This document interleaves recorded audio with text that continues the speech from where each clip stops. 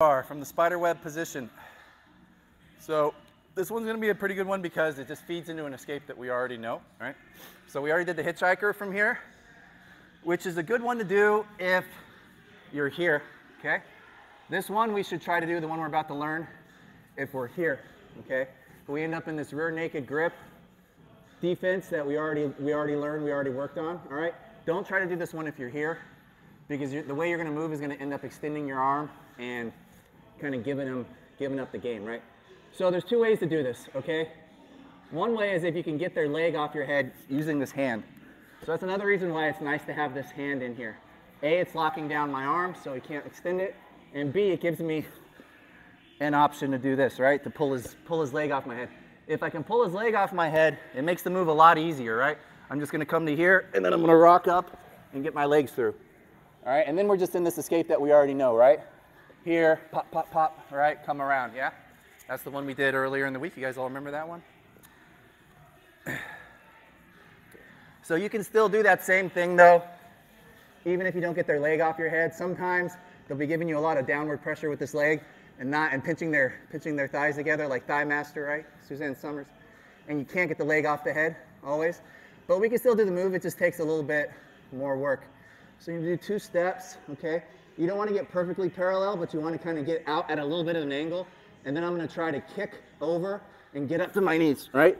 And there's going to be a weird, awkward phase here where you feel like you may not be able to get the move. You just got to keep driving into it and really try to get your knees under you.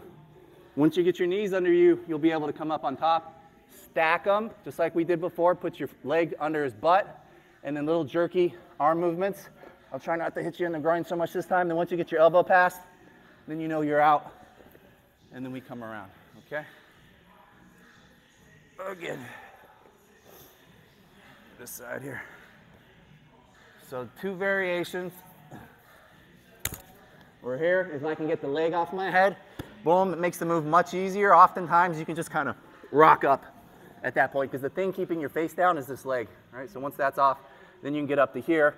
Don't give up the game quite yet, because he's going to be trying to put that leg back over the head. So still, or triangle, yeah. So still try to do the proper escape, right? Don't leave this arm behind and get triangled.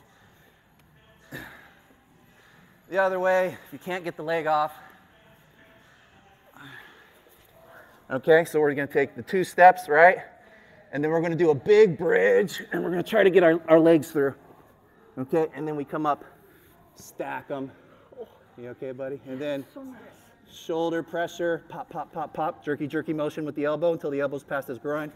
And then we're coming out. You okay? Sorry. Ninja Star.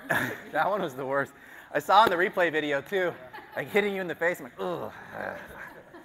Damn it. Okay. Any questions on that? You want to see it on somebody? No? So do both ways. Okay, first time, pop the leg off your head. Second time, can't pop the leg off your head.